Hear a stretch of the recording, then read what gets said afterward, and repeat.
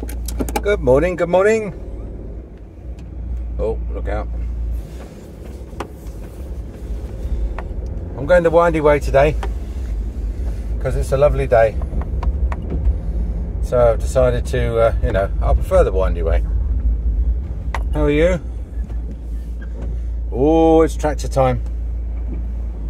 Are they coming? Are they coming? No. That's where they come out of. Yeah, so it's whatever day it's on the front of the video. Let's try and sort out the contrast a bit because as usual on a bright day, poor day for filming, but never mind.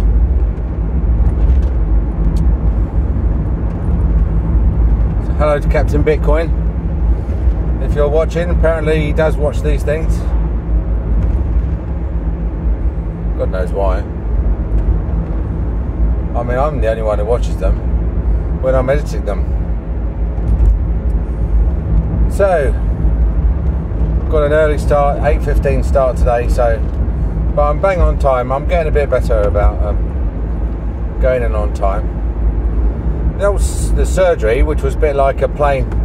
You imagine a plane with 4 engines, all of which have failed, that's also on fire and trailing smoke.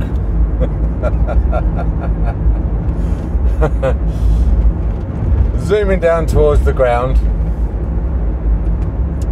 and then just at the last minute, like 50 feet above the ground, pulling into a level flight, and then the pilot fixing one engine, and then the stewardess is somewhat damping down the fire, and then the pilot miraculously manages to fix a second engine, and the plane then starts climbing, although there's still mountains ahead, and the stewardess is pretty well got the fire under control. That's my surgery. That's my surgery. That's it. We're just we're still flying. We're still flying. We're still in the air. That's the main thing. Every day I drive to work and I think to myself, we're still in the air. So, how's it going? I hope your surgery's going better than mine. It might not be, I don't know. But if it isn't, don't worry. It'll all work out in the end. It all comes good in the end. Providing you trust to market forces. Don't trust to government forces, government action, or government inaction. Thank you. You don't have to say thank you, but I do sometimes. When they sort of think about going round, then she decided not to, didn't she? So, hello. I've got someone who thinks he's brought his gym to work. Canterbury Bicycle Club. Yeah, thank you.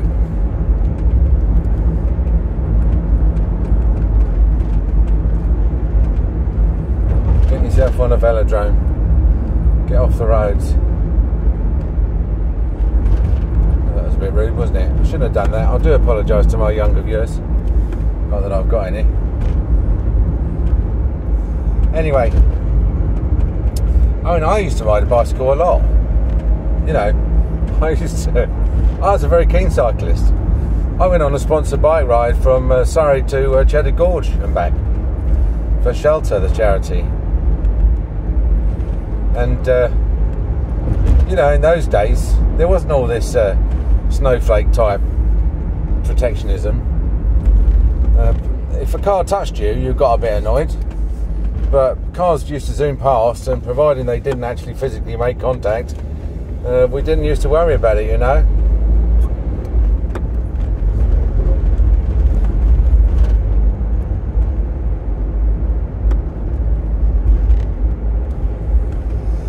Anyway, so we've got a receptionist who initially we only asked to come in the morning, but we've now asked her to come in a couple of days in the afternoon as well. That's because First of all, she's a good receptionist. I mean, you know, she's really proved to be really, really good. By which I mean she only needs, for the most part, to be shown how to do something once, and she's very quick to take up efficiencies that you suggest. So, like, for example, she didn't know about Control X, Control C and Control V on the keyboard, and we do a lot of copying and pasting and cutting and moving about and stuff like that. It's just anyone who works on a computer does. And so, you know, and she was doing this right click copy, right click paste type thing, which is just not as efficient. You can use both hands, you know, in parallel. So I said to her, you know, you've got to use Control C. I said, I don't want to see you doing right click copy. I want you just to be pressing with your other hand Control C and then move the mouse to where you want the thing and then Control V paste. And I think I had to tell her twice, because once you tell them and they're like, yeah, okay, yeah, all right, but then the second time you say to them, look, I employ both of your hands. I employ your left hand as well as your right hand, so I want to see it doing something. And then they sort of realise that you're you know, it's something that is, you would like to see them change how they do their job slightly, just very slightly, in order to make them more efficient. And it does make people more efficient to know stuff, shortcuts like that. And so, and also it's skilling her up, you know. That's the main thing. She's getting skills, isn't she, with a Z? And that's what it's all about these days. It's not about qualifications, boys and girls. It's about skills. And I'd rather take on someone, let's say, who can solve a quadratic equation than someone who's got O-level maths, or someone who can, you know, knows what a pivot sheet is in Excel. Rather than having a computer O-level. I employ people for their skills, and the more skills you can get, and I don't care, you know, get all the skills. You know, if someone offers to show you how to tie balloon animals, then learn how to tie balloon animals. Someone offers to show you how to sharpen a chainsaw, learn how to sharpen a chainsaw. Get that. If you was to write a CV, if I was to write my CV, it would be about 100 pages long, because I would list all my skills, and I've got a ton of skills. I can tie balloon animals. I can sharpen a chainsaw. You know. I do know how to treat poison ivy. I got tons of skills. You know, and you get to that point, don't you, where you're overqualified, and people look and they think, why would Einstein and Galileo rolled together want to drive a bus? And the answer is because I haven't driven a bus, and therefore it's a skill I would like to pick up, you know. You know, I can assault. If you said to me, Derek, somehow we've been transported back to the year 1420 and the French are holed up in Dover Castle, and we need to lead an expeditionary force to assault Dover Castle and flush out the French, I would have a few really good ideas. And that's because assaulting medieval castles is a skill I picked up, you know, not expecting to use it really, but until they invent time travel. But, you know, the thing is that there's a lot of cross-pollination. You can, sometimes the skill that you need to assault a medieval castle is the same sort of skill you need to assault the General Dental Council or the Department of Health, you know. And certainly chess, I think, is chess and computer programming, I would say, were two skills that I've actually used the most. Chess because it's simply a battle of intellect. It's simply a contest of who can think quickest and retain, you know, information in the memory, to consider all the variations. And obviously, hello, Junction of Death has got traffic lights on it. I wonder how long that's going to be like that. Oh, what's happening? What's happening? They've got the road closed off to the left. Yeah, so, and the other thing about chess is that everything's in plain sight.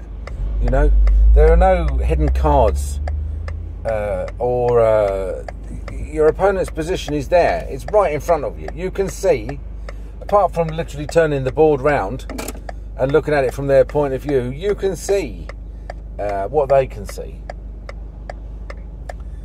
So, if they beat you, they can't say, you can't say, oh, you were lucky. You can't say, oh, you drew a good card, or oh no, it's just two people who've decided to put up some traffic lights for a laugh. You know, and that's why I think that's why a lot of people don't like playing chess so much. It's because it is like, it's a straightforward battle of brain versus brain, and if you get beaten, it's because the other person has demonstrated that they can think a bit quicker than you can, and that's a bit crushing. You know, it's a bit your only consolation, if you're like a middling player at chess, which I am very middling, is that you know, you can say, well, I'm better than some people. I'm better than some people. But even that's not much of a consolation, because you end up thinking I'm better than some people who haven't really applied themselves much to chess or studied much, and therefore would probably be better than me if they really tried. So I'm probably worse than them anyway, you know. But I do like chess as an art form. I like to watch chess games. I think that's why it's exploded so much online,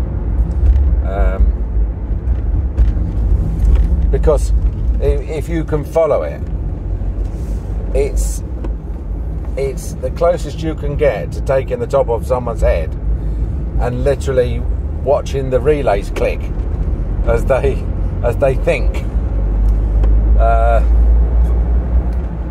And it can be, you know, it is a beautiful game and an exciting game when it's played by people who are both clever or aggressive in terms of their attacking. So chess, I think, is good because basically it sort of teaches you that sometimes you've got nowhere to hide, and that most of the time your enemy's position is entirely transparent to you, you know. It's not always the case. I mean, there are certainly in the dental, when I've sort of looked to try and lobby on behalf of dentistry and the dental profession, you can find that you're fighting an invisible enemy, you know. There's some faceless, nameless person behind the scenes who's saying, no, it's not going to happen this way. And one example was when we asked Department of Health if we could be recognised as an association that represented dentists, which we patently were. I mean, we were a trade union recognised by as a trade union that represented dentists. So we said to the Department of Health, why can't we be recognised as a dental association that represents dentists? And the answer came back, I think, from Rosie Winterton. You know, the department is not minded to accept you at the moment as an association. And in with the letter from Rosie Winterton was a note from the Chief Dental Officer, Raman Bedi. And Raman Bedi said that it's the opinion of the Chief Dental Officer that nothing would be served by recognition of the GDPA, the DPA. And that note shouldn't have been included in the letter. It was a mistake. Someone had left it in there by mistake. And they were mortified when we showed it to them.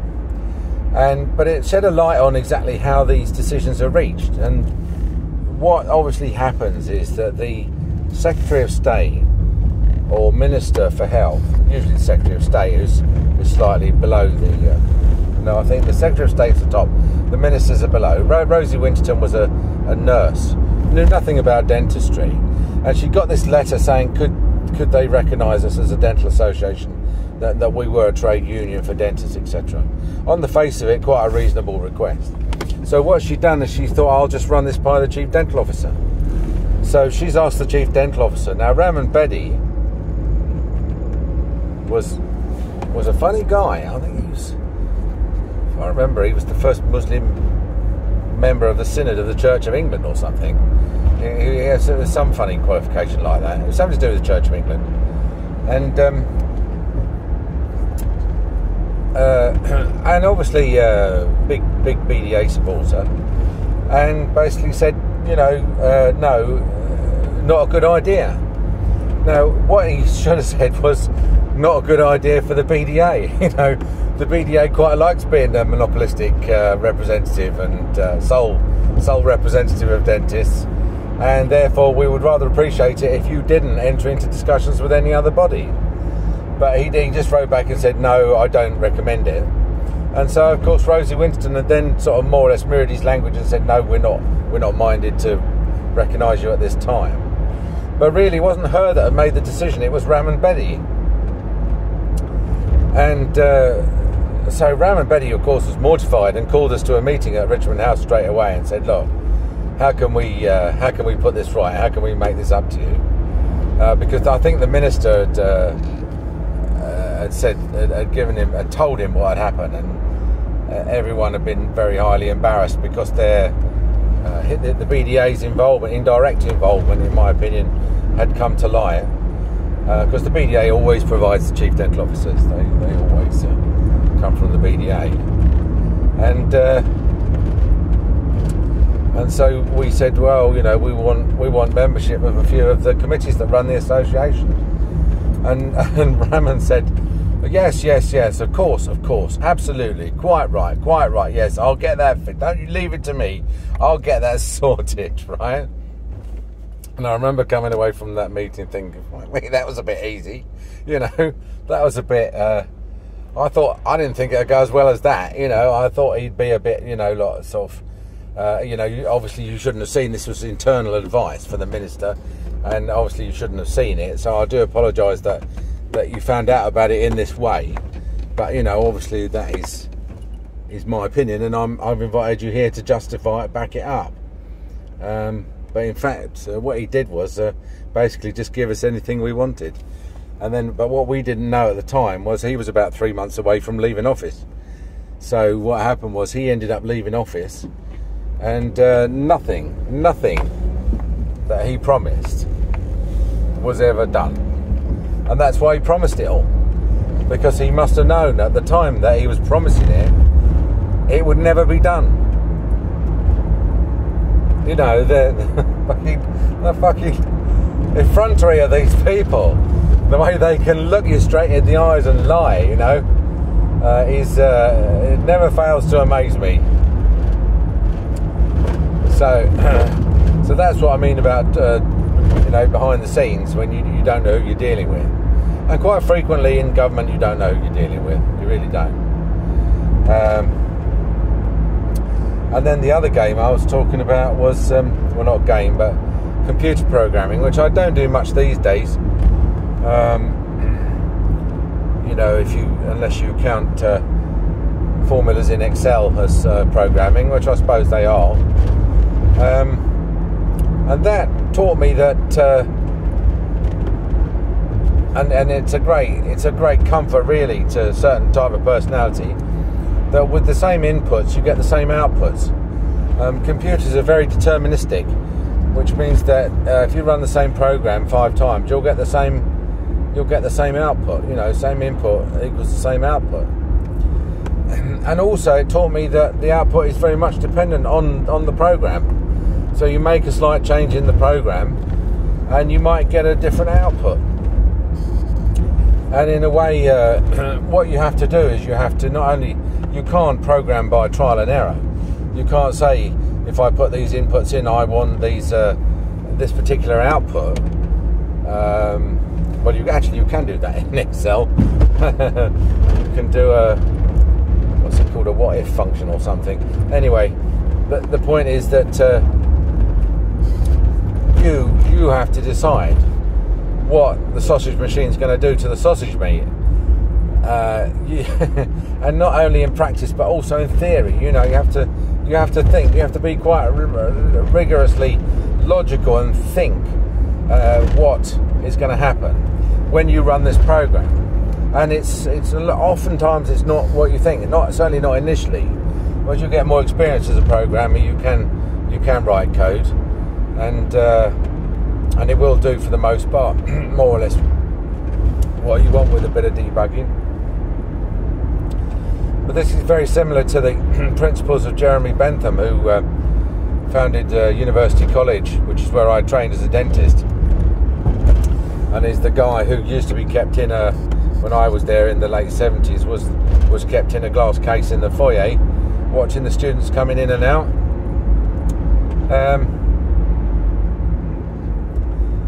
And he pioneered this principle of working out or thinking through in advance what the likely consequences were going to be of your action. This sort of deterministic thinking, which is sort of not look before you leap type thinking, where you shouldn't just do something and think, oh, that feels like a good idea, or that feels like a bad idea. Try and think this through. Try and forecast or foretell what's actually going to happen. And computer programming has taught me that, and so it's taught me a way of deterministic thinking about the world, and also that the world can be deterministic, that it's not chaotic. I know chaos theory exists, but it exists as an offshoot, as a sort of a parallel way of considering certain problems, like grains of sand or pencils standing on their points, or the Mandelbrot series, or infinite patterns that never repeat and stuff like that. But for the most part, the world in which we live in, not the world of quarks and gluons, but the world of atoms and protons and electrons, is deterministic, and so all you've got to do is find the right computer program to run up here, and it will work. It will work once you've debugged it enough, and assuming you've got enough processing power, you'll find that the world does make sense. Hello, he's coming down the side road. Yeah, that's where the ambulance station is. That's where the ambulance station is, and just on the right here is where my surgery is. So you can see why we don't worry too much about getting an ambulance if we need one. Not that I ever really needed one. Well, we did have someone in the unit next to us had indigestion, and we called an ambulance just in case she was having a heart attack. They said to me, do you think she's having a heart attack? And I'm like, well, what do I know? What do I know? I don't know she's not having a heart attack. And to be honest with you, I'd rather call out an ambulance for a case of indigestion than not call out an ambulance for a heart attack. So I said, she could be. Well, I was honest, she could be. And I'm like, so they're all right then, so we'll blue light an ambulance. So, by which they mean we'll ask someone to saunter over, because people who are having heart attacks generally screaming and crying into the phone. And I wasn't, I was very calm. And so I think they were like, oh yeah, well, we'll if the situation is as calm as the caller, then we've got about 30 minutes to get. So I did do it once, but they were here in a couple of minutes. You've got to give them credit where credit's due. Anyway, chess and computer programming, that's what I recommend to you. That's it. Be a nerd like me. Okay, it was nice to see you. I'll talk to you soon. Bye.